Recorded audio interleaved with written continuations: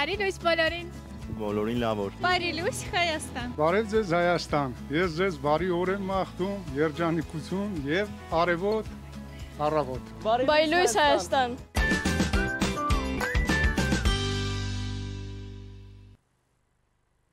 Բարի լույս էլի հեռուստադիտողներ, Կենտրոնի հեռուստաընկերության ուղիղ եթերում մենք մեր աշխատանքը սկսեցինք, ասում ենք բարի լույս, բարի օր բոլորիս։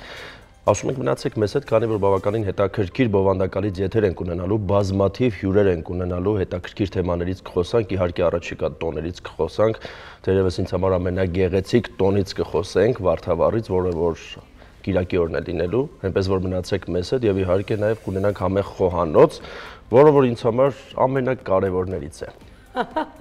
Ինչպես միշտ։ Այո։ Լույս բարի սիրելի հեռուստադիտողներ, այո, առաջիկա 2 ժամերի ընթացքում կլինենք ուղիղ եթերում եւ հուսանք, որ դուք կմիանաք Կենտրոնի առավոտին։ Էլի հետաքրքիր իրադարձությունների ենք անդրադառնալու, ինչպես արդեն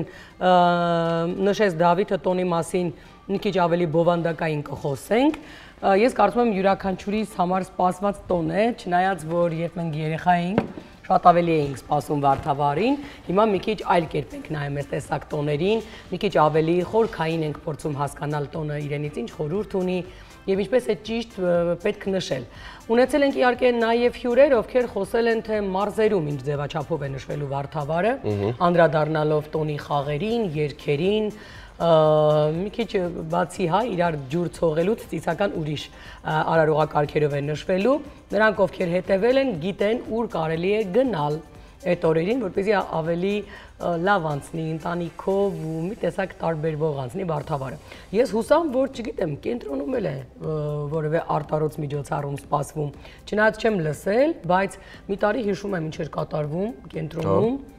Այո, ես չնայած այդ ժամանակ երկրում չէի եւ նախանձով էի հետևում սոցիալական էջերում, հա, քաղաքի կենտրոնում, ֆոտոների, իհարկե, ես կենտրոն հեռուստաընկերության վրա գնացի։ Այդ լավ է, երբ կենտրոնը ասոցացվում է հենց կենտրոն հեռուստաընկերության հետ։ Դե ես առաջարկում եմ մեր անձնակազմին հեռուստատեսության, քանի որ Դավիթ այսպես ասած հուշեց, տոնել Վարդավառը մեր բակում։ Բոլորը իջնենք։ Այո, ինչի՞ չէ, որ։ Դե ասում եմ անակնկալներն արժևում են, գուցեև հետաքրքիր իրադարձություններ լինեն։ Անցնելով առաջ ասենք, որ ընդամենը 33 աստիճան է լինելու այսօր մայրաքաղաքում եւ բացարձակ կարիք չկա դժգոհելու։ Հենց դժգոհում եք, անձրև է գալիս։ Ինձ թվում է այն օրվա համեմատ իդեալական եղանակ է լինելու, քանի որ իջել էր 16 աստիճան։ Այո, դե այդ սարսափելի է ամառվա համար, հատկապես որ արժևում Վարդավառը եւ պիտի լավ եղանակ լինի, որպեսզի չմրսենք։ Չնայած միշտ այդ օրը անձրևում է, պարտադիր, ես չեմ հիշում մի տարի, երբ անձրև չի եկել։ Անցնենք առաջ, չգիտեմ Համլետը ուր կորավ, որ հասկանանք ինչ ենք այսօր պատրաստելու։ Ահա, նա գնացել է դիմահարդար մոտ։ Լավ, միջև ինքը կգա, մենք իհարկե լավ երաժշտություն ենք ձեզ հիմա ներկայացնում, որից հետո կհասկանանք ինչ է այսօր պատրաստելու։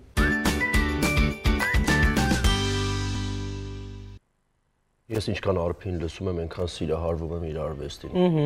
Ես իմիջիայլոց տեսահոլովակը, ձայնը, երգեցողությունը։ Ժամանակին երբ ասում էինք Սարի սիրուն յար երգի մասին, շատ երիտասարդներ բացարձակ տեղյակ չէին։ Հիմա այնքան սիրուն տարբերակներով է ներկայացված, որ ասում ես միանգամից գիտեն ինչի մասին է խոսքը։ Իդեպ մանկուց ես այդ երգը լսել եմ, հայրիկը շատ էր սիրում այդ երգը, որ մի քիչ կինովցած էր լինում, այդ երգը երգում էր շատ այն մանկությունից իմ հետ մեծացած երգ է։ Դրա համար այս տարբերակներով, որ շատ գեղեցիկ մատուցում կա, ինքը ուղղակի հրաշալի է, մտքից է դուրս չի գալիս։ Այո։ Համլետ, ողջույն։ Ես ցես։ Դիմահարդարվեցիր։ Այո։ Ինչ ենք այսօր ուտելու։ Այսօր էլի նախաճաշային տրամադրություններ են, սեզոնին բնորոշ, պատրաստելու ենք ձվածեղ, թարմ սպանախով, չերի լոլիկով, սուլուգունի պանրով, որը եւ այդ ամենը կմատուցենք թթվասերով։ Բաղադրությունը շատ պարզ է, մոտ 2 կապի չափով սպանախ է անհրաժեշտ, որն անհրաժեշտ է լվանալ, մաքրել, համապատասխան ձևաչափով կտրատել, մանրացնել, տաք թավայի վրա մի փոքր բուսայով, մի փոքր կարակ ավելացնելով, այն լցնել առանց ջրի, առանց որևէ հավելման ու փակել կափարիչով, թողնել մի քանի րոպե, որպեսզի ջրազրկում կատարվի ու շարունակվի տապակվել։ Այդ ընթացքում լվանում ենք չերին, բաժանում 4 մասի, ավելացնում ենք արդեն տապակված սպանախի վրա ու առանձին հարում ենք ձուն, ավելացնում ենք պանիրը եւ ավելացնում ենք արդեն տապակվող չերին եւ սպանախին։ Մի քանի րոպե տապակելուց հետո մատուցման ժամանակը կմոտենա, մատուցման ժամանակ ավելացնում ենք մի փոքր թթվասեր։ Պարզ արագ պատրաստվող ածխաջրերով հարուստ, վիտամիններով հարուստ նախաճաշ,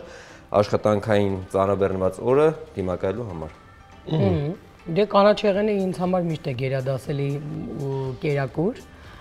բայց տես պատրաստման եղանակը մի քիչ տարբեր է անում, քո դեպքում ավելի լավն է։ Իդեպ ես զգացել եմ, որ պանիրը դու գրեթե ցանկացած ուտեստի մեջ օգտագործում ես։ Գոնե վերջին 1 ամսվա ընթացքում ինչ որ պատրաստել ես։ Սա շատ ողջունելի է։ Ինչու՞։ Ես սիրում եմ պանիր։ Հա, որ ինքը սիրում է, ուրեմն ողջունելի է։ Դե հա։ Դե մենք կուտենք, իհարկե, մնում է միայն կիսվել մեր տպավորություններով հեռուստադիտողի հետ ու նաև ուղղակի միտք տալ, ինչ կարելի է այսօր պատրաստել։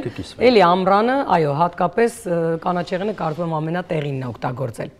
Անդրադառնալով էլի Հոլիվուդին, հիմա չենք բամբասելու դեռ Հոլիվուդից, բայց խոսելու ենք, որ ժամը չի բամբասելու։ Հասորեն, այո, իրենք էլ ունեն մշակութային կոթողներ, եթե կարելի է այդպես ասել, եւ ասենք, որ Հոլիվուդ հայտնի այդ խորհրդանիշը արդեն 1 դարյա պատմություն ունի։ Այս 100 տարվա պատմություն։ Բայց ես զարմացա անկեղծ։ Ես էլ չգիտեի, որ ինքը այդքան հին է։ Ասում եմ 30, լավ 40։ Ես իդեպ ասեմ, երբ մոտեն ինքը այն Էֆելյան աշտարակի նման է, երբ թերևս նայում ես շատ տպավորիչ է, մոտենում ես ասում ես լավ դե առանձնապես ոչինչ չկա։ Բայց իրոք Էֆելյան աշտարակն է այդպես, որ մոտենում ես ասում ես Դե այո, երկաթյա, այն որ ասում են տենց շատ մեծ կտորներ են, բայց հերվից ինքը շատ գեղեցիկ է եւ հատկապես իրեն պետք է գիշերը նայել, երբ ինքը լուսավորվում է։ Հիմա կտեսնենք, թե առհասարակ որտեղից է եկել այդ միտքը եւ ոնց է ստացվել, որ արդեն 100 տարի առաջ Հոլիվուդը հասկացել է, որ իրեն պետք է ճիշտ վաճառի, որովհետեւ այդ վաճառքի արդյունքում ինքը կարողացավ այնուամենայնիվ աշխարհում դառնալ իր ֆիլմերով հանդերձ, հա, այն հոլիվուդյան հայտնի երազանքը, որ ասում են,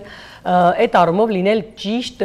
PR-ված։ Այն ժամանակ այդ արտահայտությունը գուցե չկար, բայց երևի թե ճիշտ աշխատում էին մարդիկ։ Գիտես ինչն է հետաքրքիր, որ ուղակի տարերա, չէ, ասենք գրածա, ասենք տեղանքի անվանումը, բայց ինքը այնքան ճիշտ PR-ված է, որ աշխարհի բոլոր Ամերիկա գնացողները ցանկանում են այնտեղ նկար ունենալ, սա ինչքան հետաքրքիր, ուղղակի տարեր է, այսինքն մենք ինչ չենք, օրինակ Երևան գրած, որ ասենք Աբովյանից Երևան ես մտնում, այնտեղ կա, չէ, Երևան, մեծ սիրուն, քարայ քանդակ է։ Դե որովհետև խորհրդանիշը այլ էր, առհասարակ անգամ 50-60-ականներին նկարված ֆիլմերում, երբ դու տեսնում ես, արդեն շատ ֆիլմերում այնտեղ ասվում է, որ եկեք Հոլիվուդ ձեր երազանքի հետևից, այսինքն դա երազանքներ իրականացնող տեղ էր, հա, դարձել եւ շատերը կարծում են, որ եթե իրենք ուզում են այս աշխարհում կայանալ, իրենց մասնագիտական առումով եւ անգամ ամենատարբեր խնդիրը միայն դերասան եւ չգիտեմ, երգչուհին չէր։ Անընդհատ այդ մեսիջը գալիս էր, որ Հոլիվուդում երազանքներ են իրականանում եւ բոլորի համար այնտեղ կայանալու հարթակ էր։ Սա չգիտեմ, էլի գուցե լավ մտածված տարբերակ էր, հա, PR-ի, որովհետև վստահ եմ, որ խնդիրը ոչ թե տառերն են, այլ ուղղակի հենց այդ բառի բովանդակությունը։ Ճիշտ եմ, թե ոչ չգիտեմ, հիմա տեսանյութը կպատմի։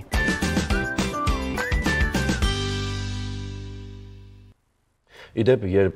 խոսում ենք խորհրդանիշներից, ես միշտ մտքերով մեկ-մեկ մտածում եմ, ասում եմ, օրինակ մեր քաղաքի խորհրդանիշը ո՞րն է։ Միանշանակ խորհրդանիշ չկա մեր քաղաքում։ Եթե մտածում ենք կասկադն է, չէ, մեր քաղաքի խորհրդանիշը ո՞րն է։ Այն ժամանակ մենք խոսում ենք երիտասարդական պալատից, որը որ ցավոք սրտի այլևս գոյություն չունի։ Դե ասում եմ, ինչ գոնե գոյություն ունի, դրան ենք անդրադառնում։ Չգիտեմ, դե տես հիմա մենք խոսում ենք քաղաքի պարզապես մեզ մոտ մշակութային հին կոթողները, որոնք ունեն դարերի պատմություն, այնքան շատ են, որ հիմա ես էլ կդժվարանամ ասել, թե որն է խորհրդանիշը։ Այն որ ես ասում եմ, որ մարդիկ կարող են այն մի տառը ճիշտ վաճառել, տես ես սկզբից չգիտեի, որ ենթադրենք անշարժ գույքի գործակալության հետ որևէ կապ է ունեցել, որովհետև ես ավելի շատ կապում էի կինոյի հետ ու պարզվեց, որ միաժամանակ հենց այդպես էլ եղել է։ Բայց երբ դու չունես այդ պատմությունը եւ քեզ ընդհանրապես պետք է ինչ-որ բան հորինել, որպեսզի դու կարողանաս այդ, չգիտեմ, ուշադրությունը կենտրոնացնել քո երկրի վրա, բայց երբ դու ունես այնքան շատ, որ չգիտես էլ որը կարող է համարվել քեզ համար խորհրդանիշ, սա եւ լավ է եւ վատ։ Հիմա համարել, այսինքն չհամարել, որ կասկադը խորհրդանիշ է, չեմ կարող, կասկադնել է խորհրդանիշ։ Չէ, կասկադնել է խորհրդանիշ, բայց Երևան, որ ասում ենք Երևան, առաջինը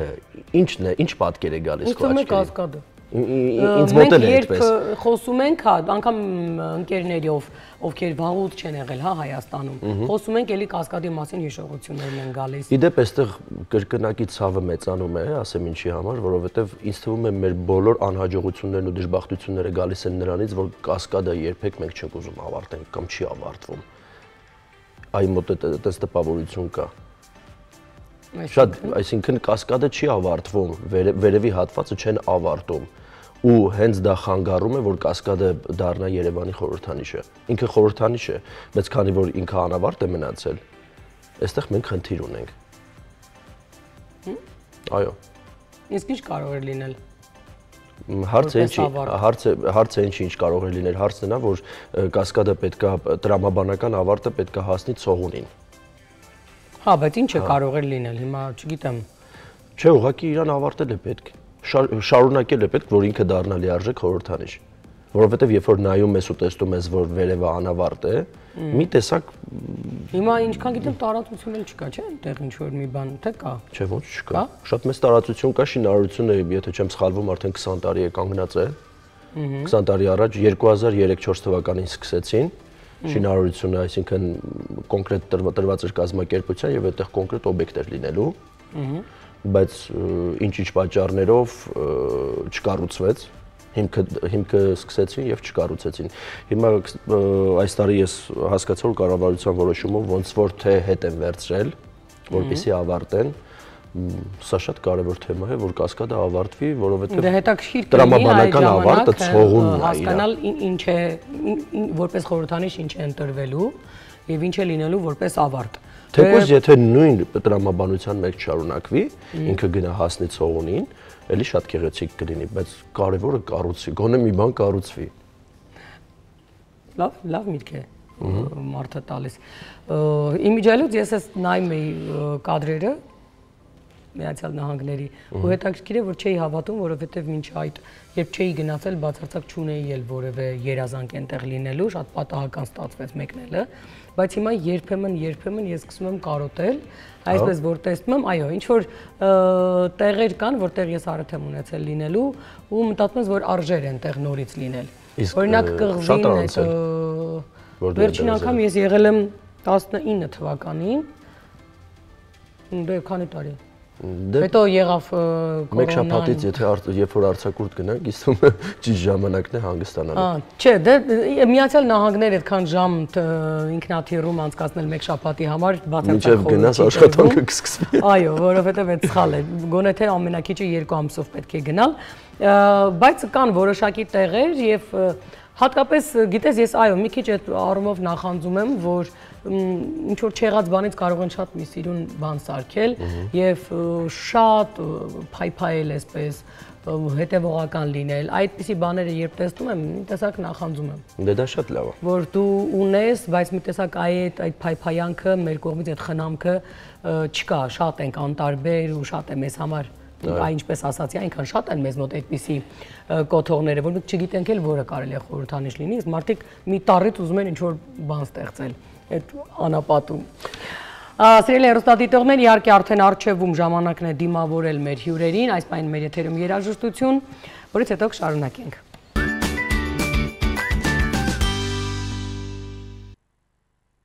Շարունակվում է կենտրոնի առավոտը, կխոսենք Վարդավառից։ Հուլիսի 16-ին հայ առաքելական եկեղեցին տոնում է Վարդավառը։ Հուլիսի 15-ից 16-ը սպասվող միջոցառումների մասին, որոնք կազմակերպում է Արարատյան հայրապետական թեմը։ Մեր հյուրերը արդեն տաղավարում են։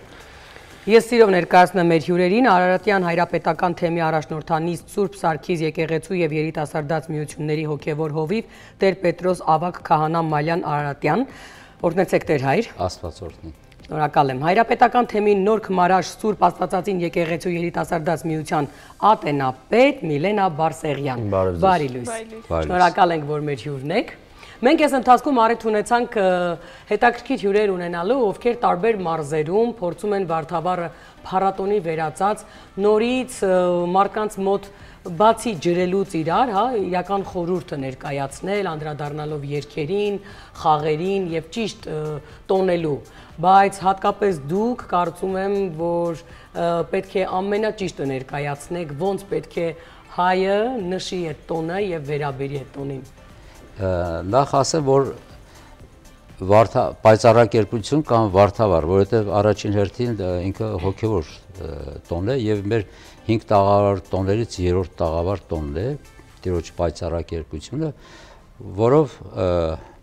բացահայտվեց Հիսուս Քրիստոսի աստվածային էությունը։ Թաբոր լեռ բարձրացավ, պայծառակերպվեց եւ որտեղ հանդիպեց Մովսես մարգարեին եւ Եղիա մարգարեին եւ այդ պահին մի ամպ լուսավոր ամպ գալիս, ինքը պայծառակերպ է, դեմքը ինչպես արեգակ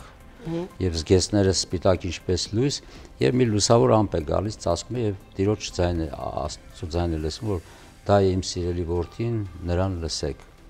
Դա արդեն պատգամ էր եւ առաքյալներին, որովհետեւ այնտեղ ներկա են Պետրոս առաքյալը, Հովհաննես եւ Հակոբոս առաքյալները, բոլոր առաքյալները եւ համայն մարդկությանը։ Այս տարի պայծառակերպության տոնը կամ վարդավառը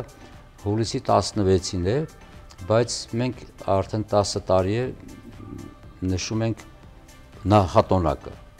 որովհետև ըստ եկեղեցական տոմարի օրը փոխվում է երեկոյան ժամերգությունից հետո, երբ որ ժամերգություն ենք անում 5-ին, արդեն 5-անցկես մեզ համար դառնում է ամսի 16-ը, եւ մենք որոշեցինք, որ նախատոնակ անենք, որովհետև Երևան քաղաքում հենց վարդավառի օրը տարբեր վարչական շրջաններում, կենտրոնում տարբեր միջոցառումներ են լինում նվիրված վարդավառին, որովհետեւ չխանգարենք, չփոշիացնենք այդ տոնը, մենք որոշեցինք, որ մեկ օր առաջ, շաբաթ երեկոյան անենք, արդեն 10 տարվա ծրագիր է, բայց 8 տարի ենք արել։ Ինչ է տեղ ունենալու երեկոյան։ Երեկոյան նախ կուզենայի ասել, որ մեր հայրենակիցները եւ մասնակցեն այդ տոնախմբությանը եւ հաջորդ օրն էլ եկեղեցի գնան մասնակիցներն Սուրբ Պատարագի։ Տոնի վերաբերյալ Միլենան ավելի լավ կասի, որովհետեւ ժողովրդական ծեսը իրենք շատ լավ ուսումնասիրել են մեր թեմի երիտասարդները, ամեն մեկը արդեն ազգագրության, ազգագրական այդ տոների դոկտոր պրոֆեսորներ են դարձել 10 տարիների ընթացքում։ Ուրախալի է նաև, որ արդեն երկրորդ տարին է, նաև ձեր տաղավարում են, ես տեսել հեռուստացիով, որ վարդավառ նշում են Հայաստանի տարբեր շրջաններում, երբ որ մենք վարդավառը սկսեցինք նշել եւ վերհանեցինք այդ ազգային սովորությունները, ծեսերը, ոչ միայն վարդավառին, համբարձման նվիրված, բուն բարեկենդանին, միջինքին, մարդիկ մի տեսակ այսպես տարօրինակ են վերաբերում, որ այդպես բան չկա, էլի, իզուր մի մոգոնիկ, բայց հետո երբ որ մեր երեխեքը ուսումնասիրեցին, տեսան, որ ամեն տոն բազմաշերտ է։ Այնտեղ կա երգ, պար, խոհանոց, թատերականացված ինչ որ արարողություններ կան, եւ հիմա ես ուրախ եմ, որ այդ նույն մարդիկ, որոնք այսպես բանով են միցակ անլուրջ են վերաբերում, հիմա իրենք անում են այդ տոնական նշում են։ Դա Աստված, որ Հայաստանի բոլոր մարզերում նշվի վարդավառի տոնը։ Իր ժողովրդական սովորությունները իհարկե Միլենան կներկայացնի։ 10 տարի մենք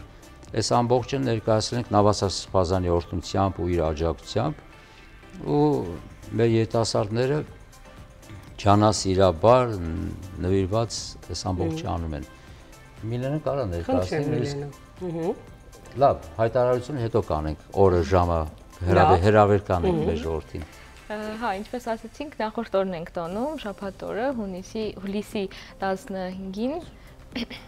հուլիսի 15-ին երեկոյան ժամը 6-ին Սուրբ Սարգիս առաջնորդանից եկեղեցուց շարժվելու ենք երթով, քայլերթով դեպի մանկական այգի, քաղաքապետարանից,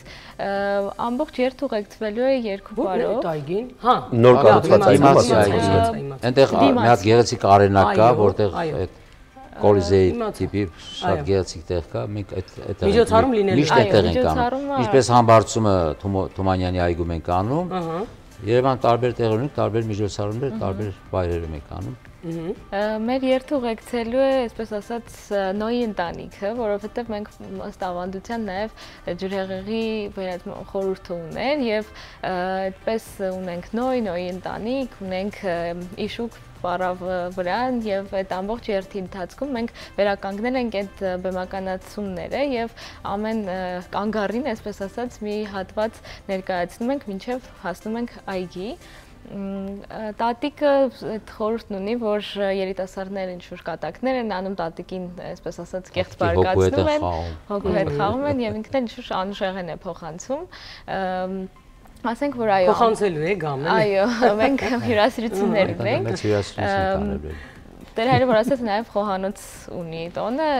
ինչպես օրինակ խաղողնեքից առաջ մարդիկ խաղող չեն կերել եւ այդ օրն են օրտնված խաղող կերել, այս տոնից առաջ էլ խնձոր չեն կերել, կանաչ խնձոր եւ հենց Վարդավառին, այսպես ասած, առաջին խնձորն են կերել։ Մենք խնձոր ենք խորովելու, դա էլ շատ հետաքրքիր ավանդույթ է, նույնիսկ երգ ունի նվիրված։ Եվ այդ խնձոր խորովելու process-ի ընթացքում նաև աղջիկները հասկերով գեղեցիկ պսակներ են հյուսում եւ երիտասարդ աղջիկները հա չամուսնացած ունեն նաև խնդում, որը այդ խնձորներով եւ վարունգներով պատրաստված խնձորող աղջիկների խորհուրդն է, վարունգը տղամարդկանց եւ այդպես փոխանցում են իրար, խորովում են, մենք նաև հյուրասիրելու ենք մարդկանց, բոլորին սպասում ենք եւ նաեւ ունենք վերջում իհարկե այդ արարողություններից բացի այդ Վարդավառին հայտնի ջրելու սովորույթը, բայց իհարկե այդ վարդաջուր ցողելով ոչ շատ այդպես ակտիվ ինչպես սովոր ենք տոնել։ Դե այդ մենք ենք երևի դրան վերածել, իրականում ընդամենը օրնվա ջրի ցողը։ Վարդավառ հենց գալիս է նայից, որ ժամանակին նախ Վարդավառը նախաքրիստոնեական բան է ծես է եղել, վարդաջուր են շախտվել, ցողել են ուղակի, այսպես դույլերով չեն լցրել մարդկանց վրա։ Հետո վերածվել լուրջ ու Այնի մեքենան չի եկել ուզես։ Այո։ Դե գիտես դա շատ ավելի գոնե գեղեցիկ է, եթե պիտի գա մեքենան ուղակի կենտրոնի, հա, մարդիկ ովքեր հավաքված են տոնի համար։ Գոնե մի կետից ցողի ու դուրս գա, ոչ թե սկսեն Խնդրեմ Միլենա։ Նաև ծորնի հասկեր ենք պատրաստում, հասկերով այդպես խաչբուր եւ ըստ ավանդության մարդիկ նաև համարել են, որ արտերը բերի լինեն, հա, ջուր թողենք արտերին եւ դա էլ որպես սիմվոլիկ մենք տեղում ծորենահիս ենք սարքում։ Ինչպես նաև ուզում էի նշել, որ աղավնիներ են թրծրել այդ տոնի վերջում որպես խաղաղության էլի սիմվոլ։ Եվ նոյի աղավնին, որ աղավնի է բաստոն, չէ, գրավը գնում չի վերադառնում, նոյի աղավնի վերադառնում է, այդտեղ նաև նոյի ընտանիքը աղավներ բացք թողնի, այնտեղ տեքստեր կա, որ պիտի ասվի եւ աղավներ են բաց թողնում։ Ես կուզեմ իմանալ, Տեր հայր, ասացեք, հա, այսպիսի տոները, որոնք եղել են նախաքրիստոնեական, հիմա իրանք որևէ ճիշտ խորհրդով, գուցե ինչ-որ մի բան էլ չասեմ ավելացնելով, բայց հա խորհուրդը ավելի ինձ բովանդակալից դարձնելով ներկայացնում ենք հանրությանը։ Ինչ պիտի սա տա հանրությանը։ Ինչ խորհուրդ պիտի սրանից վերցնի, ինչ գիտակցության գա, թե սա ընդամենը հնարավորինս մեկ անգամ ավել տոն է, որ հանրությունը ուղղակի առիթ ունենա ուրախանալու։ Ինչ է։ Նախ ասեմ, որ խորհրդային այդ 70 ու ավել տարիների ընթացքում այնինչ որ ազգային էր մեզ համար ինքնության հետ կապված երևույթներին աշխատում են վերացնել։ Հա։ Եվ դրանք մոռացության են մատնվում, մենակ ջրոցին էր մնացել։ Մենք այդ շերտերը չգիտեինք։ Ես իմ փոքր ժամանակ երբ հիշում եմ Վարդավառը, այո, չգիտեինք։ Ոչ ոք չգիտեր։ Մեկ էլ գիտեի, որ եթե հնարավորություն ունենայինք գյուղ ունենալու, գուցե խորոված ուտելու հնարավորություն ունենայինք, որովհետև այդ տոնը մեկ էլ այդպես կարելի էր նշել։ Տեսեք, ի պատիվ մեր երիտասարդները իրենք կարողացան վերհանել այդ բոլորը։ Սա ոչ միայն տոն է ուղղակի տոնելու համար, այլ նաև մեր ինքնության եւ ազգային պատկանելիության խնդիր կա այստեղ։ Ճիշտ է, նախաքրիստոնեական ինքը տոն է, բայց իր մեջ ազգային էլեմենտներ ունի, ինքնությունը ապահովելու, ինքնությունը պահպանելու, ինքը մեծագույն տարրեր ունի, ինչպես բումբարի կենդանն է, միջինքն է, համբարձումն է, վարդավառն է, Աստվածածին տոնը, խաղողորտնեքը, այդ բոլորը բացի հոգևոր տոն լինելուց, նաև ինքնության պաշտպանության խորհուրդ ունեն իրենց մեջ։ Եթե մենք ուրանանք, մոռանանք այդ մեր սկիզբը, մեր արմատներին, մեր նախնիներին,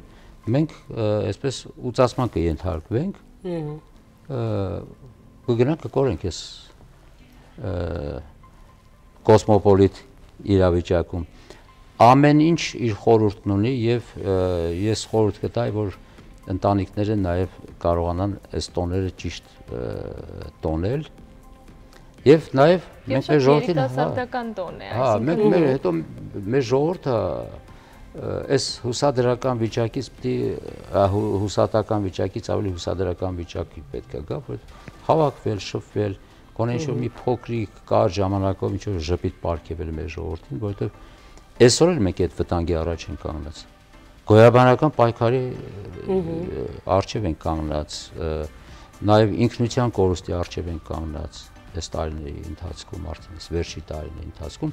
շատ կարևոր է։ Դե որովհետև մենք չգիտես ինչու մեր ամենագեղեցիկ տոներից սկսած, հիմա այստեղ շատ բաներ կարելի է նշել, բայց ամեն ինչ մոռանում ենք, ուզում ենք օտարներից ինչ-որ բաներ գողանալ, կծկտուր բաներ, որից ինֆորմացիա առանց հասկանալ թե ինչ է ներկայացնում, ինչ չէ, գողանալիս ես մեկ ասում եմ, լավ չասեմ գողանալ, եթե ուղղակի վերցնում եք, կիրառում եք, հա, գոնե ուսումնասիրեք, արմատները հասկացեք, հետո վերցրեք։ Բայց երբ դու ուսումնասիրում ես ու հասկանում ես, որ պատմություն էլ չկա, տակը հատակ չկա, իսկ դու փոխարենը ունես շատ ավելի լուրջ տոներ, ծիսակատարություններ, ավանդություններ, չգիտեմ, դու դա ինչ ես թողնում, մյուսը վերցնում։ Հազարամյակների պատմություն ունեցող մենք գեղեցիկ տոներ ունենք, իսկ այդ օտարների տոներ, որ նայում ես, իրոք ճիշտն ասած ոչ մի պատմություն էլ չկա։ Եթե ուսումնասիրեն, գիտակցաբարան չեն անի, կտեսնեն, որ դատարկություն է այդ ամեն ինչը։ Քանի որ իրականում բազմաթիվ, լավ, բազմաթիվ չասենք, մի քանի մեծ միջոցառումներ կան, որ Վարդավառի տոնը պետք է նշեն եւ բազմաթիվ օտարերկրացիներ ու մեր հայրենակիցները պետք է ներկայանան, ինձ հետաքրքիր է, իրենք ձեզ հետ խորհրդակցում են, առհասարակ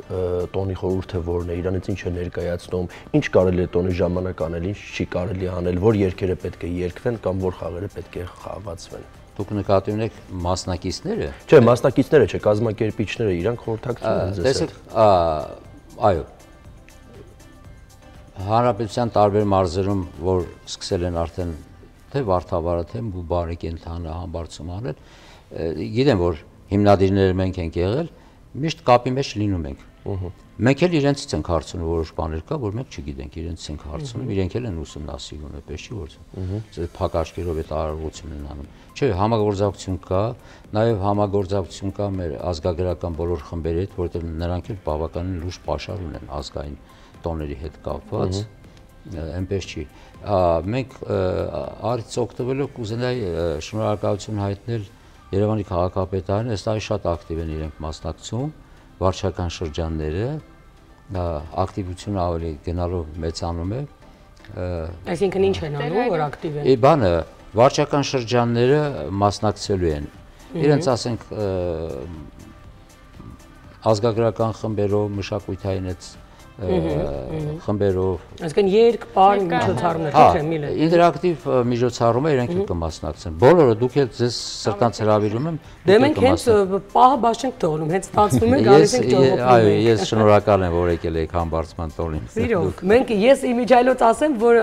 աղջիկս մինչև այսօր պատմում է տարբեր ընկերների, ասում է, երբ մայրիկը ասաց տեր հորը, որ չունենք ծաղկեպսակ, ասում է տեր հայրը մեկի գլխից վերցրեց դրեց իմ գլխին շատ արագ որ չունես տունել, մեր երեխեքներ իրենք են պատրաստում։ Չէ, բայց այդ այնքան սիրուն էր, ինքը շատ տպավորված է դրանով, որ ինքը չմնաց առանց ծաղկեպսակի եւ այդ հարցը շատ արագ լուծեց տեր հայրը, որովհետեւ ընդամենը պետք էր նրան իմաց անել, որ ինքը չունի։ Այսպիսի դրսևորումները, երբ խոսվում է, իմիջիալոց ասեմ, նրանք ովքեր չէին եղել ու ինքը պատմում էր, ասում էր, բա ինչի՞ չես ասել մենք էլ գանք։ Ես սա հասկանում եմ, որ յուրաքանչյուր արդեն երիտասարդի կարող է հետաքրքրություն առաջացնել։ Միլենա, բան էիք ուզում ասել, խնդրեմ։ Ուզում եմ ասել, որ հենց երիտասարդական տոն է, այսինքն որ մենք ուսումնասիրում ենք այնտեղ երգերը, որ երգում են, մենք չհամոզնանք, մասնացած աղջիկները, տղաների մասին, տղաները աղջիկների, ինչպես էլի խաղային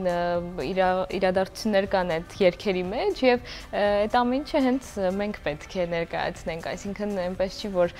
հին տոնը ինչ որ պապական եւ ինչ որ բան չկա անելու, հակառակը շատ ավելի ակտիվ եւ երիտասարդներին գրավող արարողություններ կան եւ Տեր հայրը որ ասած ակտիվացել են վարչական շրջանները, մեզ ամեն օր ասում է որ ավելացնենք մեր անուշեղենների քանակը, որովհետեւ մարդիկ շատանալու են։ Համաձայն եմ։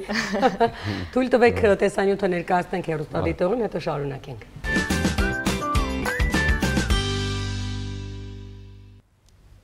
Սա անցած տարվա տեսանյութն էր։ Այո։ Ուրեմն մեկնարկը խնդրում եմ եւս մեկ անգամ ասենք, որտեղից է տրվում, ուր ենք գնում։ Հուլիսի 15-ին շաբաթ օրը ժամը 5:30 հավաքում ենք Առաջնորդանի Սուրբ Սարգիս եկեղեցու բակում, ժամը 6-ին երթը շարժվելու է։ Առաջի մեր կանգառը կլինի հենց Ձկան խանութի հետ մեծ խաչմերուկում, էլի երկով, պարով, շուրջ պարերով ու կշարունակենք դեպի քաղաքապետանի խաչմերուկ, այնտեղ էլ մի հատ մեծ շուրջ պար կարվի, Վարդավառին նվիրված երկով ու այդ անկյունով կմտնենք արդեն մանկական զբոսայգի, որտեղ կիրականացնենք արդեն հենց Վարդավառի ծեսը իր ամբողջությամբ ու թատերականացված ներկայացումներ կլինեն այնտեղ Նոյի ընտանիքը, երեխեքը խնձոր կխորովեն եւ խորոված խնձոր կբաժանենք եւ սովորական խնձոր, որովհետեւ խնձոր ուտելու իրավունք են ստանում եւ երիտասարդները նաեւ իրենց ձեռքով հայկական հատիկով գաթաներ են թխել փաթեթավորած գեղեցիկ կբաժանեն բոլորին նաեւ հաշվի առնելով են հանգամանք որ հիմի Երևանում բավականին օտար հյուրեր կան հաշվի առնելով մենք երեխեքին խնդրել են որ կրկնապատկեն իրենց թխվածքներն ու խնձորները։ Միջոցառման տևողությունը ինչքան է լինելու։ Մենք քաղաքապետարան դիմել ենք ժամը 6-ից մինչև 8-ը, երեկվան 8-ը, 18-ից 20:00, բայց միշտ լինում է որ ժողովուրդը չի հեռանում, չի գնում, անդադ ուզում է ներկա գտնվել, երգել, պարել, շփվել, նկարվել, մի քիչ երկար է տևում, բայց շատ լավ է։ Դե ոչինչ, հուսով ենք քաղաքապետարան խնդիր չեն սարքի։ Հետո գեղեցիկ ձևով մերոնք երեխաները վարդաջուր են շահ տալու բոլորի վրա։ Դա թող օրինակ դառնա նաև հաջորդ օրվա համար մեր համակարգացիների երիտասարդներին, թե ինչպես կարելի է որ դույլերով չծեծեն իրար։ Ջերել մեկը մյուսին։ Շնորհակալ ենք, որ մեր հյուրն էիք։ Շնորհակալ։ Ես իսկապես կարծում եմ, որ ամեն անգամ իրականացնելով հնարավորինս ամենագեղեցիկ անկյունները տոնի գտնելով եւ այդպես անընդհատ քարոզելով ու մատուցելով հանրությանը, ուզենք թե չուզենք, մենք էլ կամաց-կամաց փոխվելու ենք եւ իսկապես եւ խորհուրդն ենք հասկանալու, եւ այդ օրվա կերակուրն ենք հասկանալու եւ ճիշտ նշելու ձևերն ենք հասկանալու, ոչ թե վերածելու ենք ընդհանրեն իրար ջրելու եւ հետո վեճի թեմա դառնալու։ Ձեզ շնորհակալ ենք, մենք հուսանք, որ մենք էլի առիթ կունենանք այ մեր տոները շատ ճիշտ ու գրագետ նշելու ու դրա մասին հատկապես ձեր միջոցով լուսաբանելու Տեր հայր։ Շնորհակալ ենք։ Սիրելի հեռուստադիտողներ, մեր եթերում գովազդ, այսօր շատ հագեցած ենք հյուրերով ի դեպ, առաջարկում ենք մնալ Կենտրոնի առավոտի հետ։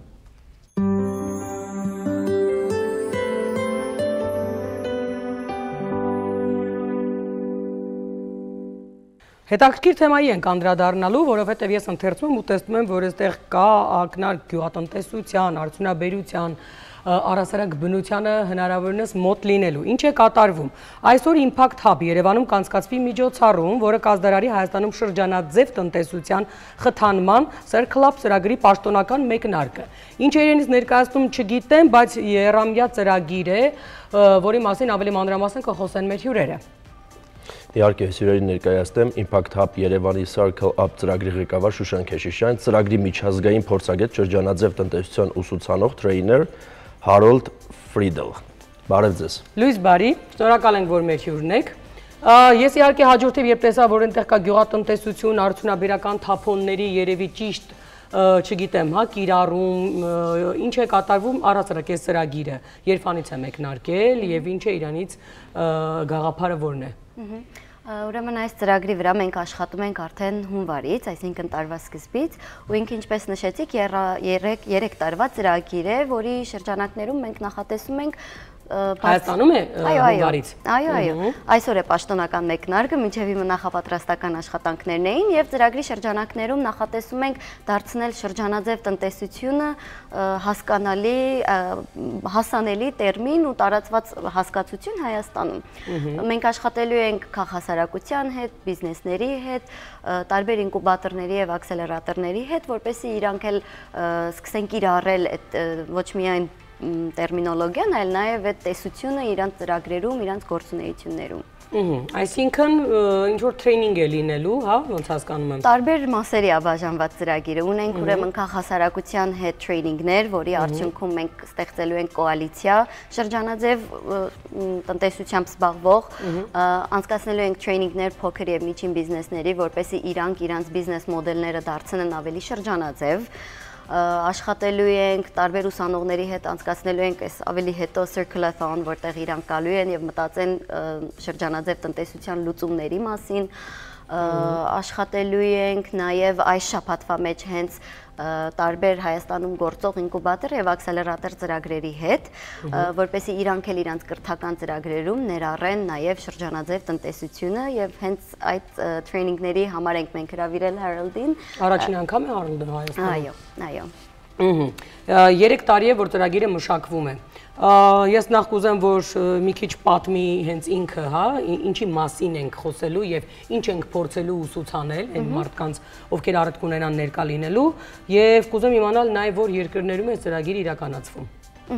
So can you talk a bit more about circular economy and what is it exactly that we're trying to teach people through this program? Yes, so thank you for being here on the morning show. That's the first thing. It's great to be in Armenia. And the circular economy is a new way of thinking about businesses and how we make products and how we consume things. Ուրեմն շրջանաձև տնտեսությունը դա մտածելակերպի նոր ոճ է, որ մենք կարողանում ենք տեսնել, թե ինչպես նոր ձևերով կարող ենք մշակել պրոդուկտներ եւ կազմել բիզնեսներ։ Բայց այս թվում է պետք է նաեւ մենք այս պահին ասենք, թե ինչ է նշանակում հեռուստադիտողի շրջանաձև։ Harold, can you give a definition of what circular economy is to the viewer? Yeah. So the easiest way to explain circular economy means it is an economy without waste, doesn't produce waste anymore, tries to make things local and from renewable sources. Ուրեմն դա մոդել է տնտեսության, որը հնարավորինս վերացնում է թափոնների արտադրությունը ու փորձում է վերամշակված աղբյուրներից ստանալ նոր արտադրություն։ Because think about the plastic pollution, I think it's also a topic here in Armenia. Because of the business has been set up, a lot of pollution has been happening in the world. A lot of pollution has been happening everywhere, not only on plastic. And on the other hand, we have very few resources for the future, like oil and gas, and other resources like materials are getting less.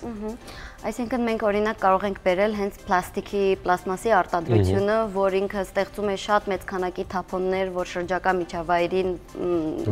վնասում են, բայց միևնույն ժամանակ այն աղբյուրները, որ մենք օգտագործում ենք դա արտադրելու համար, լինի գազը կամ օյլը, դրանք անսահմանափակ չեն, դրանք renewable չեն։ Այսինքն մենք պետք է փոխենք մեր մտածելակերպը եւ փորձենք արտադրել այնպիսի աղբյուրներից, որոնք օրինակ արևային բանը էներգիան։ Այ հետաքրքիր է, կան երկրներ, որովհետև նախ ուզում եմ իմանալ, թե որ երկրների հետ են համագործակցում եւ այն երկրները, որոնք արդեն հասկացել են, թե ինչ է կատարվում աշխարհի, հա, բնության հետ ու որը անմիջական վնասում է մեզ։ Ու այդ երկրները կարողացել են, այսինքն շրջանցել ու փորձել այս շրջանաձև տնտեսության գաղափարով աշխատել։ Նշեմ, որ Circle Up ծրագիրը հենց Հայաստանի մեջ գտնվող ծրագիր է, այսինքն ինքը տեղի է ունենալու միայն Հայաստանում։ Այո, այս 3 տարվա։ Այսինքն սա որևէ ուրիշ երկրում այս ծրագիրը չի իրականում։ Չէ, Circle Up-ը հենց Impact Hub Երևանի։ Սա ինչու է պայմանավորված, մենք շատ առաջատար ենք, թե ուղղակի մենք շատ խնդիրներ ունենք այդ առումով։ Կարծում եմ առավել առաջատար ենք, քան որովհետև ինքը շատ դեպի ապագան նայող մտածելակերպ է հենց այս շրջանաձև խնդիրներ ունենք։ Դե խնդիրների մասին իհարկե կարող ենք խոսել, բայց հենց այս առումով մենք տարածաշրջանում ու ընդհանրապես քիչ են այն երկրները, ովքեր մեծ քայլեր են վերցնում։ Հիմա հարցնեմ Harold-ին. Harold, can you share a bit about what other countries have done since you have international experience, about what strides have been taken, what successes there have been? So there's a lot happening in Europe. Also in Latin America, many people are becoming active because you have to imagine all over the world, if you take materials to make something, 93%, so nearly more than 90% of everything we use for materials is after it is being used, burnt by fire or put in the ground. So that's why it's a global problem, and I'm very happy that now we are taking a very important training here in Armenia. Սա միջազգային պրոբլեմ է, որովհետև ընդհանրապես արտադրվող մատերիալների 90%-ը վերջում կամ վառվում են կամ թաղվում են։ Այսինքն մենք դրանք չենք վերամշակում, այդ թափոնները ուղղակի այդ երկու ձևերով են իրանք 93%-ը վերանում։ Այնպես որ հիմա Եվրոպայում եւ Լատին Ամերիկայում շատ մեծ քայլեր են արվում դեպի շրջանաձև տնտեսություն։ Եվ ինքը այդպես միջազգային պրոբլեմ է եւ միջազգային առաքելություն է, այսպես ասած, որին շատ երկրներ են սկսել անդրադառնալ։ Դե այն ինչ որ մենք կարողանում ենք համացանցում տեսնել, թե ինչ է կատարվում օվկիանոսներում, այսինքն այդ դեղի կենթանական աշխարհի հետ, թե այդ պլաստիկի պատճառով, բայց այն ամենայնիվ այդ պլաստիկին էլի սովորեցրին հանրությանը լուրջ բիզնես ունեցող կազմակերպությունները, որովհետև եթե մեր ժամանակներին մենք հիշենք, որ մենք շիշը կամ որևէ բան, որ պիտի առնեինք սկսած ջրից, մածունից, մենք ապակետ արայից բացի ուրիշ բան չէինք պատկերացնում, մեզ հետո սովորեցրին պլաստիկին։ Եվ հիմա մենք այն որ ասում է հանրությունը սկսեց դրա մեջ խեղդվել, հիմա մենք փորձում ենք դրանից դուրս գալ։ Առհասարակ այս ժամանակին, երբ որ ես չգիտեմ, որովհետև երևի ուսումնասիրություններ եղել են, հիմա կճշտենք,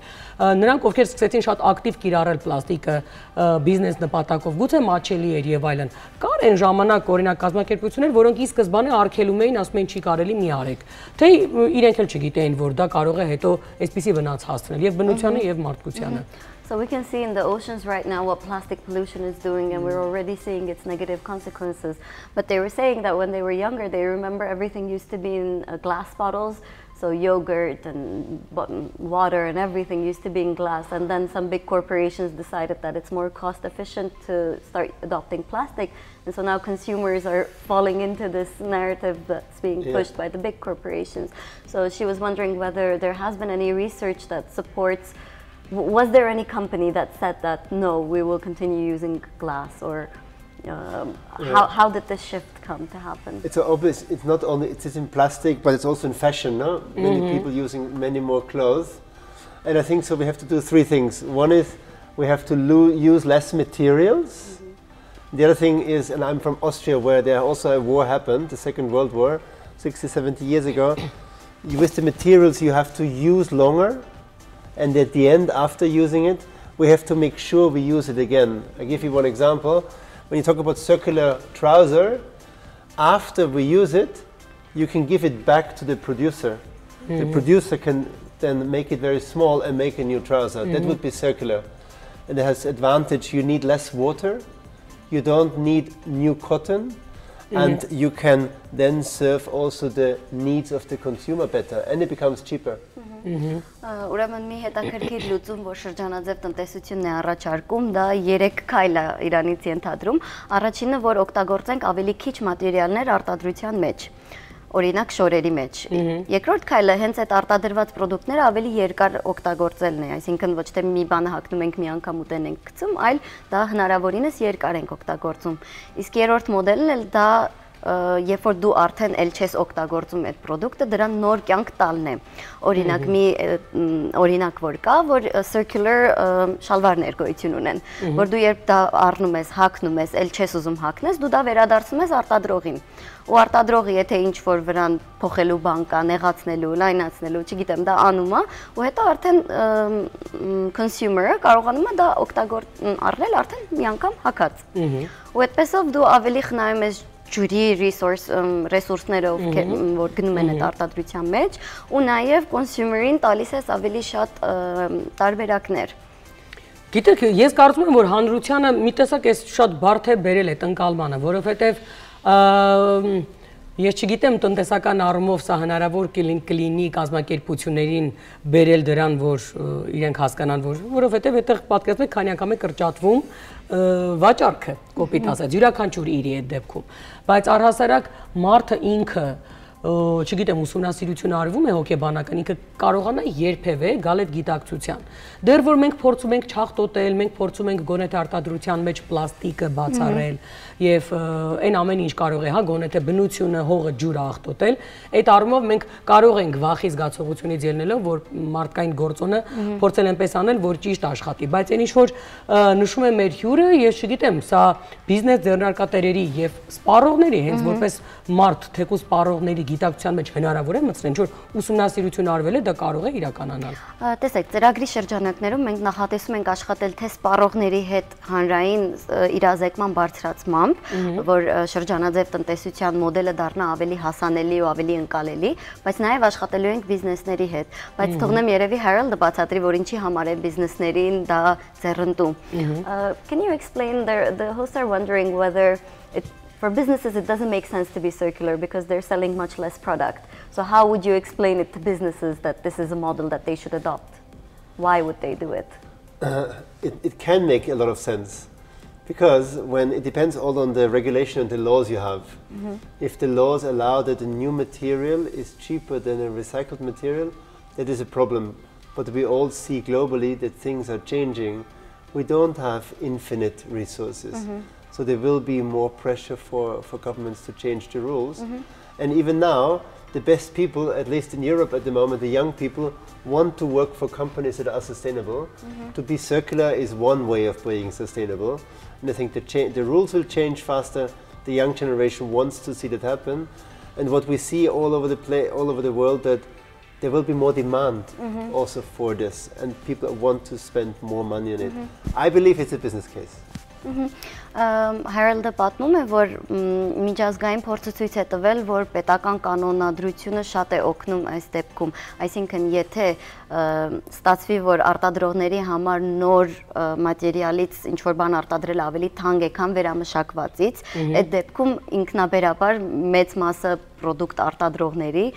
գնալու են դեպի վերամշակված աղբյուրներից ինչ որ պրոդուկտ արտադրելու ուղին։ Այդ մի բանը շատ է օգնել միջազգային մակարդակի վրա, բայց նաև երբ որ սպառողի կողմից այդ դրա պահանջարկը կա, դա շատ է պարտավորեցնում արտադրողներին, որ իրենք դառնան շատ ավելի կայուն հենց շրջանաձև տնտեսության միջոցով։ Նամանավանդ երիտասարդ սերնդի մոտ Harold-ի փորձը ցույց է տվել, շատ ավելի պահանջարկը կա, որ իրենք աշխատեն այնպիսի բիզնեսների, կամպանիաների համար, ովքեր իրոք քայլեր են վերցնում դեպի կայունություն, դեպի շրջանաձև տնտեսություն։ Ու երբ որ թե սպառողի, թե աշխատուժի կողմից այդ պահանջարկը կա, ինքնաբերաբար բիզնեսներն էլ հետևելու են դրան։ Ու մեր ծրագրի նպատակն էլ հենց դրա հողը պատրաստելն է, որ 3 տարի անց մի քիչ ավելի դեպի շրջանաձևություն գնա մեր տնտեսությունը։ Շատ լավ բան եք ասում, վերջին հարցը թերևս որովհետև ժամանակը սպառվում է, ես չգիտեմ Harold-ը գիտի թե ոչ, որովհետև արդեն կա պաշտոնական հայտարարություն, որ մեր Հայաստանում, հա, օդի աղտոտվածությունը կարմիր գիծը հատել է եւ մենք առաջատարն ենք, չգիտեմ, առաջ ասում են երկրորդ տեղը, բայց առաջատար ենք վատարումով աղտոտված օդի։ Այ երբ ծրագիրը փորձում են այստեղ իրականացնել, ուսումնասիրություն արվել է, ինչ բալով են գնահատում այստեղ այդ, չգիտեմ, սխալ կիրառման, աղտոտվածության չափը, եթե որևէ երկրների փորձ, հա, չգիտեմ, նայում են ու հասկանում են այստեղ վիճակն ավելի վատ է, այնտեղ ավելի լավ է։ Առհասարակ ինչ գնահատական կտան Հայաստանին, եթե արվել է այդպիսի փորձ ու արդյոք այ օրինակ, եթե մենք խոսում ենք օդի աղտոտվածության մասին, այս ձևաչափը ծրագրի կարող է օգնել մաքրման։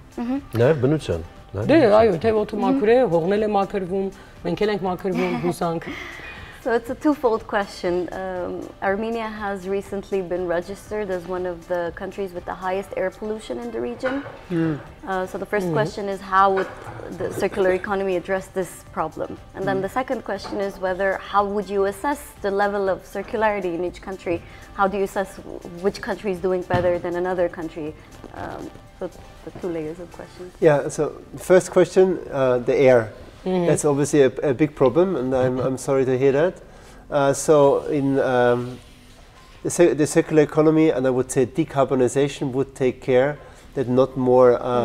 air pollution is going up in the air. So to keep your industries and your business clean is a precondition for any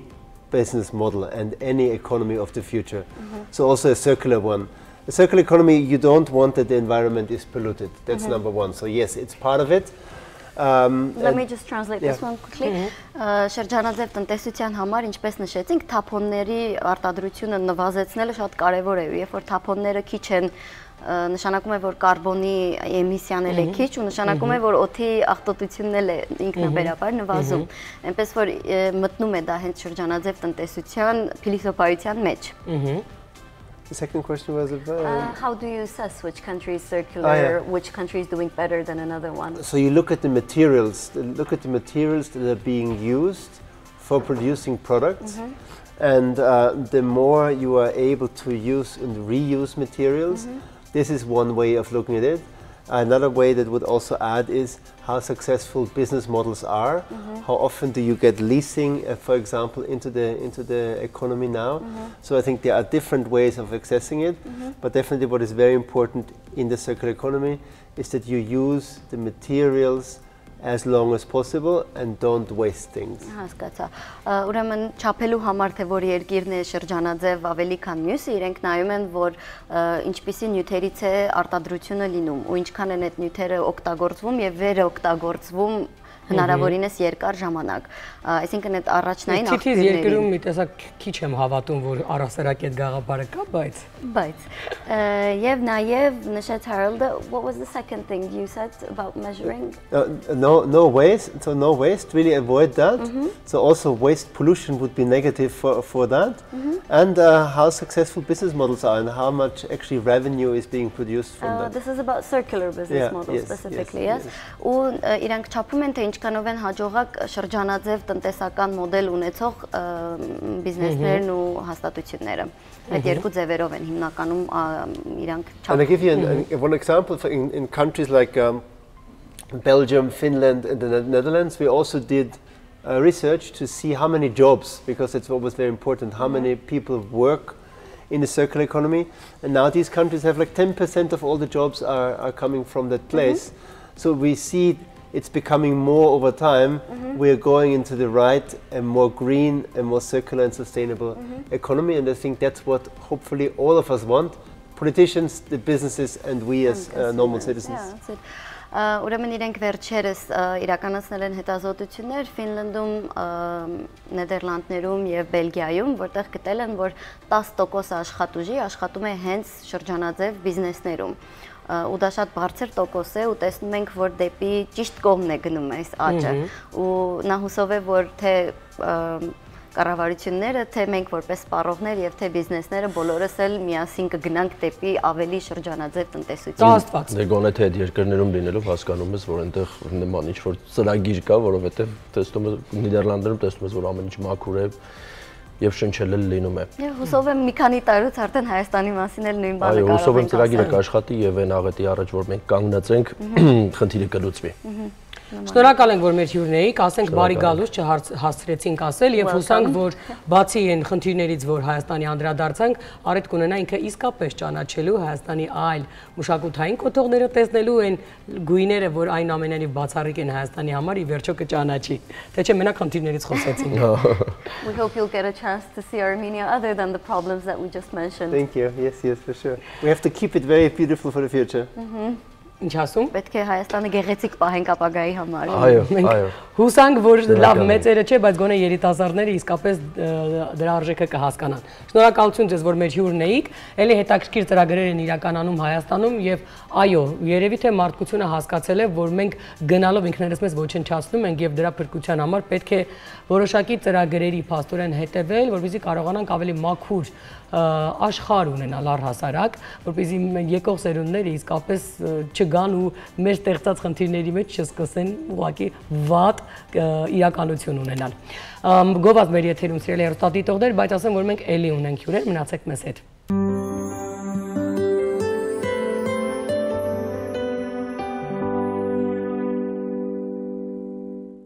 Շարունակվում է կենտրոնի առավոտը, հուլիսի 15-ից օգոստոսի 15-ը Երևանում անց է կացվելու երաժշտական վաղ զարգացման դասեր 3-ից 7 տարեկան երեխաների համար, մեր հյուրը արդեն տաղավարում է։ Երգչուհի, երգահան, աստղիկներ մանկապատանեկան մշակութային կենտրոնի հիմնադիր, իմ լավ ընկեր, վաղեմի բարեկամ Լիլիթ Դանիելյանն է մեր հյուրը, բարի ձեզ, եւ բարի գալուց Հայաստան։ Շնորհակալություն։ Ես գիտեմ, որ վաղուց չէիր եղել Լիլիթ Հայաստանում, Անուշ ջան, այդքան էլ վաղուց չէ։ մի քանի տարի։ Չէ,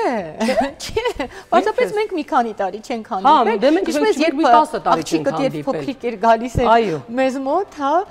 երևի այդ ժամանակվանից չենք։ Չէ, ես այդ մասին չեմ խոսում, որ մարդիկ չհասկանան, թե ես ինչքան ծեր եմ, որովհետեւ դու ասում ես աղջիկդ փոքրիկ էր եւ գալիս էր, բայց այո, մենք վաղուց չէինք հանդիպել։ Այո, չէ, ես հաճախ եմ գալիս Հայաստան, որովհետև գրեթե բոլոր իմ արձակուրդներին, իսկ այս տարվա մեջ ունեմ 5 արձակուրդ, գրեթե բոլոր արձակուրդներին Հայաստանում եմ դիմում։ Ինչ լավ տեղ եք աշխատում։ Արձակուրդները բոլոր ուսուցիչների մոտ, բոլոր դասաբանդող մարդկանց մոտ տարեկան 5 անգամ են Հասկացել են, որ մանկավարժները պետք է շատ հանդիսանան։ Այո, իրականում բայց շատ լավ, արի սկսենք մինչև ծրագիրը, հա, այնուամենայնիվ, որովհետև մենք անընդհատ խոսում ենք այդ փոփոխությունների մասին, մանկավարժներն այսօր տեստավորման են ենթարկվում, այսինքն վերանայվում են նրանց կրթական մակարդակը, ուր են հասել, ինչ են արել։ Արի համեմատություն անցկացնենք, հա, առհասարակ մեթոդը Դու արդեն ես ունեցել սովորելու Հայաստանում, հա, գիտես նույնպես Ֆրանսիայում։ Եվ այնտեղ։ Այմա մեթոդը որպես դասավանդողի։ Այո։ Շատ է տարբերվում այստեղ դասավանդող ուսուցիչների միջև։ Ես ինձ երբեք իրավունք չեմ վերապահի այդպիսի բան անել, Անուշ ջան, ինչու, որովհետև ես կգերադասեմ մնալ իմ երաժշտության շրջանակներում, հա, խոսքը երևի հարցը վերաբերվում է երաժշտության, հա։ Դե, գիտես, դպրոցներում դասավանդման, այսինքն փոխհարաբերությունները երեխաների հետ մի տեսակ տարբերվում են, որովհետև երբ մեզ խոսում եմ ենթադրենք եղբորոց երեխաների հետ, այդ հարաբերությունները մանկավարժների հետ եւ առհասարակ ծնող մանկավարժ հարաբերությունները ահագին տարբերվում են Հայաստանում տեղ ունեցող իրականությունից։ Դա իհարկե, դա շատ նորմալ երևույթ է, որովհետև դա մեր մենտալիտետից է գալիս, դա մեր մշակութային պաշարից է գալիս, բազմաթիվ հանգամանքներ կան, իհարկե դա պետք է տարբերվի։ Եթե ինձ թույլ տաս թեմայի շուրջ կարող եմ վերադառնալ մեր թեմայի, այսինքն սկսել մեր թեմայից, ուրեմն խնդիրը ինչումն է։ Հուլիսի 15-ից օգոստոսի 15-ը Նարեկացի արվեստի միության կենտրոնի դահլիճում, ուրեմն յուրաքանչյուր շաբաթ օր ժամը 3-ին ես դասեր եմ անցկացնելու վաղ երաժշտական զարգացման։ Ինչ է նշանակում վաղ երաժշտական զարգացում։ Ասեմ, որ այս մեթոդը լայնորեն կիրառվում է Եվրոպայում եւ ոչ միայն Եվրոպայում, սա միջազգային մեթոդ է, միջազգային ուսուցման մեթոդ է, որը կիրառվում է հիմնականում այս դասերը անց են կացվում երաժշտական դպրոցներում, ինչպես նաև նախակրթարաններում։ Ինչու այս մեթոդի խիստ անհրաժեշտությունը կա Հայաստանում, որովհետև դու ինքդ էլ շատ լավ գիտես, երբ ունեն մայրիկները, հայրիկները, ուրեմն փոքրիկ երեխաներ 3-ից 7 տարեկան, ոչ մի երաժշտական դպրոց 3 տարեկան երեխայի չի վերցնի դասին։ Լավագույն դեպքում, եթե երեխան 6 տարեկան է եւ ունի արտակարգ երաժշտական ընդունակություններ, գուցե ընդառաջ են։ Ուրեմն այս մեթոդը հնարավորություն է տալիս 3-ից 7 տարեկան երեխաներին զարգացնել, մեզ է հնարավորություն տալիս երաժիշտ մասնագետների զարգացնել երեխաների ռիթմի զգացողությունը, լսողությունը, նրանց տալ սոլֆեջիոյի երաժշտության պատմության հիմունքներ եւ երեխան այս դասերը անցնելուց հետո մտնում է երաժշտական դպրոց արդեն պատրաստի պաշարով եւ այս դեպքում բավականին հեշտացնում ենք եւ մասնագիտական եւ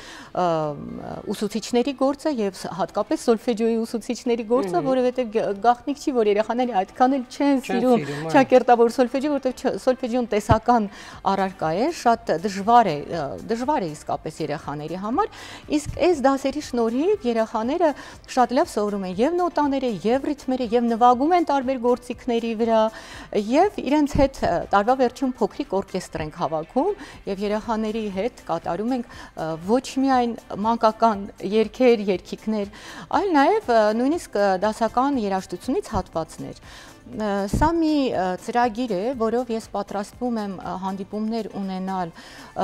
եւ մշակույթի նախարարի հետ, մշակույթի փոխնախարարի հետ եւ արդեն Փակագծերը չեմ ուզում բացել, որոշ երաժշտական կառույցներ հետաքրքրություն են ցուցաբերել իրենց մոտ փորձնական 1 տարվա կտրվածքով անելու այս ծրագիրը, իսկ ինքս այնտեղ դասավանդում եմ ուրեմն տարբեր երաժշտական կառույցներում, Սանմալո եւ Ձինան քաղաքներում դաշնամուր, վոկալ եւ ես այս մեթոդը հենց այնտեղ սովորեցի, որովհետեւ հիշում եմ այնտեղ կիրառվում է այս մեթոդը։ Այո, Ֆրանսիայում, Եվրոպայի տարբեր երկրներում այս մեթոդը կիրառվում է։ Այո, եւ իսկապես հրաշալի կլինի, եթե Հայաստանում պետական դպրոցների մակարդակով է եւ պետական դպրոցներում եւ հասարակական հիմունքներով գործող դպրոցներում բոլոր երաժշտական կառույցները եւ նույնիսկ նախակրթարանները, հա, այս մեթոդը կիրառում են, իսկ ես քանի որ այս մեթոդի կրողն եմ նաեւ, շատ մեծ ցանկություն ունեմ, մեծ հաճույքով կուզեի իմ գիտելիքները ծառայեցնել հայ երեխաների երաժշտական կրթությանը, կուզեի իսկապես ինչ որ մի ձևով օգտակար լինել, անպագորգոր թող չհնչի, բայց օգտակար լինել հայրենիքին, ինքս իմ չափով իմ փոքրիկ ներդրումը ունենալ երեխաների երաժշտական զարգացման գործում։ Իսկ առհասարակ երեխաների մասնակցությունը ինչպես է կատարվում, մարդիկ գրանցվում են կայքի միջոցով եւ նաեւ անվճար է թե չէ։ Ամենակարևորը պետք է շտապել, օգտվել առիթից, որովհետեւ այս 1 ամսվա դասընթացները, դասիկները անվճար են լինելու, մասնակցելու համար պետք է պարզապես զանգահարել հեռախոսահամարով, եթե թույլ տաք հեռախոսահամար նշեմ, կամ պետք է զանգահարել պարզապես Նարեկացի արվեստի միության կենտրոն, կամ պետք է զանգահարել 077 0909 44 հեռախոսահամարին, իսկապես, այո, ուղիղ ինձ, ինչու, որովհետև եթե ունենանք մեծ հոսք երեխաների, հա, 3-ից 5-ը պետք է առանձնացնենք եւ 5-ից 7-ը։ Իսկ եթե ընդհանրապես չեք ուզում անհանգստանալ եւ հեռախոսը վերցնել ու զանգահարել, պարզապես վեր են կենում եւ գալիս են հուլիսի 15-ին ժամը 3-ին Նարեկացի արվեստի միության դահլիճ։ Դահլիճը բավականին մեծ է, կարծում եմ, որ առաջին անգամվա համար 150 հոգի երեխա չի գալու։ Իդեպ ասեմ, ծնողները նույնպես մասնակցում են այս դասերին։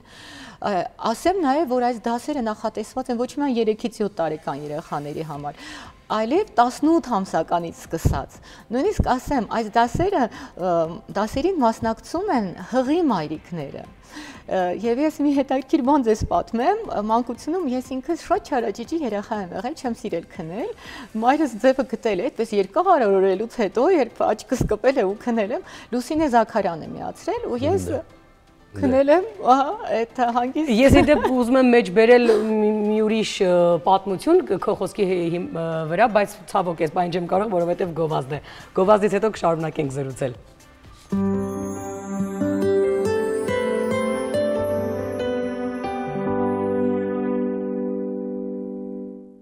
Շարունակում ենք եթերը, զրուցում ենք երգչուհի երգահան Էլի Դանիելյանի հետ հետաքրքիր ծրագրի մասին, բայց քանի որ ես վստահ եմ, որ հիմա ծնողներս են շատ ուշադրությամբ նայում են, վայ ոնց կարելի է 3 տարեկան երեխայի ուշադրությունը կենտրոնացնել եւ ճիշտ երաժշտության ներքո փորձել նրան պատրաստել վաղը մյուս օր երաժշտական դպրոցին։ Հիմա մի քիչ անդրադառնանք մեթոդին, հա։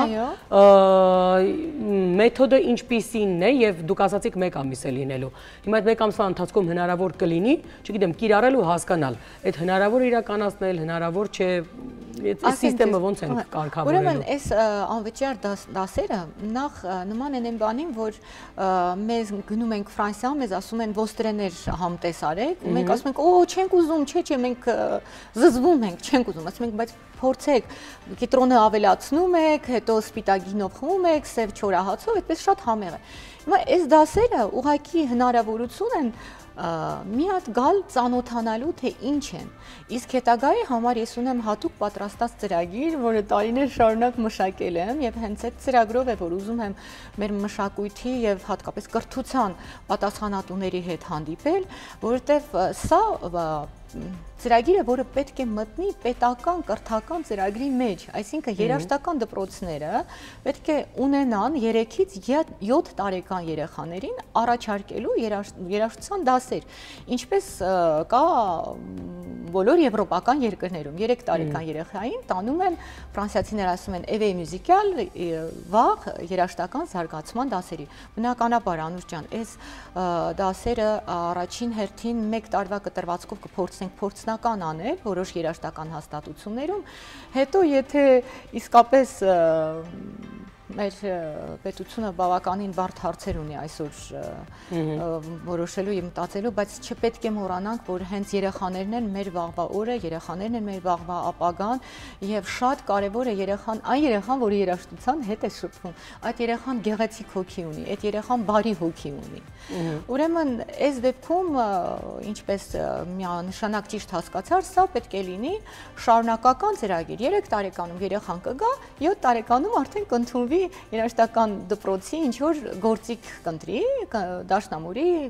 չգիտեմ, վոկալի, ինչ որ դասարան կգնա եւ արդեն շատ լավ կտիրապետի եւ սոլֆեջոյի հիմունքներին եւ օրինակ իմանա կրեշենդոն ինչ է, պիանոն ինչ է, ինչպես են վերարտադրում այդ կրեշենդոն, ֆորտեն ինչ է, հա,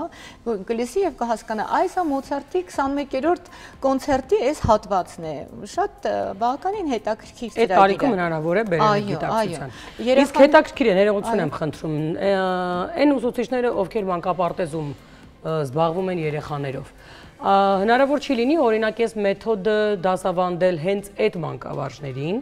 որ ավելի շուտ, այսպես ասած, տարածվի եւ պարտեզներում երեխաներին սկսեն 3 տարեկանից սկսած զբաղվել եւ այդ մեթոդով փորձել երաժշտության հանդեպ եւ ուշադրություն գրավել եւ ձևավորել արդեն երաժշտական ճաշակը որոշակի, որովհետեւ մենք այդքան հանդեսներ ենք անում, բանաստեղծություններ ենք կարդում, երգեր ենք երգում։ Իհարկե նաեւ ազգայինը թող լինի, բայց այդ դասականի, ազգայինի, չգիտեմ, այդ հնարավոր է կրթական համակարգը ոչ թե երեխաներին ուղղել, այլ մանկավարժներին։ Նախ այս ծրագիրը անհնար է իրականացնել առանց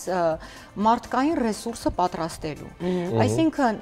մարդկային ռեսուրսը կարող է լինել եւ նախակրթարանի դաշնակահար դաստիարակը եւ կարող է լինել ես մեծագույն հաճույքով ինքս կաշխատեի եւ կանեի 6 ամսյա դասընթացներ Ռոմանոս Մելիքյանի ուսումնարանի ուսանողների հետ, որովհետեւ ինքը բավականին մաչելի հեշտ արագ սովորելու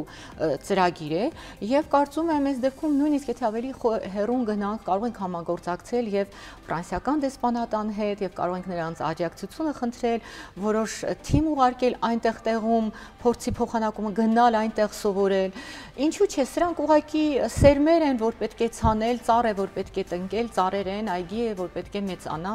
ու գեղեցկանա։ Իսկ ինչ վերաբերվում է մեր մանկապարտեզներին, ես բազմաթիվ առիթներ եմ ունեցել մեր մանկապարտեզների հանդեսներին ներկա լինելու, հրավիրում են իմ շատ լավ ընկերներն են, որոնք եւ լավ երգեր են գրում երեխաների համար։ Պարզապես այս հանդեսները մի քիչ արդեն մոտենում ենք մեծական աշխարհին։ Նույնիսկ եթե երգում են մանկական երգեր, հա, այսպես երկար բանաստեղծություններ են ասում երեխաները, դա հրաշալի է եւ հիշողությունն է զարգացնում, բայց այս դեպքում խոսքը գնում է պարզապես ձևը բովանդակությամբ փոխարինելու մասին, այսինքն երեխային տալ պարզապես գործիքներ, որոնք հետագայում նրա կյանքի համար իրեն պիտանի կլինեն, հա, գործիքներ ասելով կրթական հիմքեր, հա, երաժշտական կրթական հիմքեր։ Այստեղ բայց ես Անուշիկի հետ շատ համաձայն եմ, ինչի համար եմ ասում, որովհետև երբ որ դուք դասընթաց եք անցկացնում, բերում են այն ծնողները իրենց երեխաներին, ովքեր որ ցանկանում են, որ երեխաները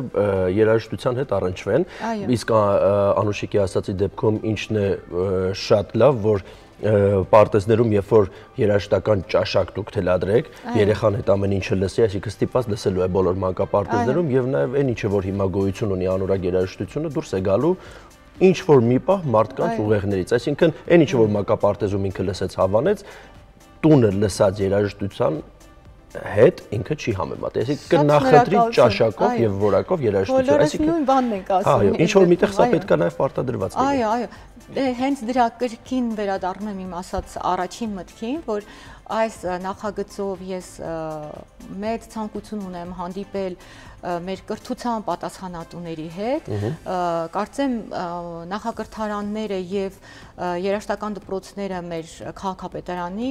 պատկանելության տակ են, չէ, եւ այս առաջարկով պատրաստի նախագծով խոսել իրենց հետ եւ ասել, որ իսկապես սա պարզապես դասեր չեն, դասիկներ չեն, սա լուրջ ծրագիր է եւ դուք ինչպես նշում եք, շատ կարեւոր է, որ այս ծրագիրը մտնի եւ նախակրթարաններ եւ երաժշտական դպրոցներ։ Լիլի, դե մենք ձեզ հաջողություն ենք մաղթում, հուսանք, որ հուլիսի 15-ին Նարեկացի արվեստի միություն շատ մարդ կհավաքվի, երեխաներ իրենց ծնողների հետ, որովհետև դե եթե ծնողները հասկանում են ինչքան կարևոր է, հետևաբար արդեն ծրագիրը ինքնին կարող է կյանքի կոչել։ Մենք ենք ուղղորդողը մեր երեխաների, մենք ենք փորձում հնարավորինս լավագույնը տալ մեր երեխաներին, հատկապես կրթության առումով, որ իրենք ճաշակով մեծանան, որ իրենք երաժշտական գիտակցությամբ մեծանան, որպեսզի այո առիթ չունենան վատ երաժշտություն լսելու, որովհետև դա շատ վատ է անդրադառնում, բայց գոնե կարողանան տարանջատելու լավը վատից, թող լսելու հասկանան, որ դա վատ է։ Իդեպ ես երբ 2008 թվականից աստղիկները հիմնեցի, միշտ գալիս էին մայրիկները, 3-ից 7 տարեկան բալիկների համար կընդունեք մեր փոքրիկներին։ Եղել է այդպիսի փորձ ինձ մոտ 5-6-7 տարեկան երեխաների խումբ ունեինք, բայց այն ժամանակ ես դեռ չէի տիրապետում այս մեթոդին, իսկ մեթոդը իսկապես հրաշալի մեթոդ է եւ դրա անհրաժեշտությունը մեր իրականության մեջ մանկական երաժշտական դաշտում իսկապես կա։ Դե դա աստված, որ այդ ծրագիրը իսկապես իրականանա եւ այո, թող լավագույն բանն է, երբ սերունդը գրագետ է մեծանում, որովհետև դու իրենցից հիմար արարքներ հաստատ չես սպասի։ Շնորհակալ ենք, որ մեր հյուրն էիք, դե բարի գալուս, չնայած հաճախ եք գալիս, բայց բարի գալուս, գիտեմ, որ նոր եք եկել։ Շնորհակալություն, Անուշ ջան։ Սիրելի հեռուստադիտողներ, այս պահին մեր եթերում տեսահոլովակ, որից հետո կշարունակենք, էլի դե իհարկե աշխարհում տեղի ունեցող իրադարձություններին ենք անդրադառնալու եւ իհարկե խոհանոցին։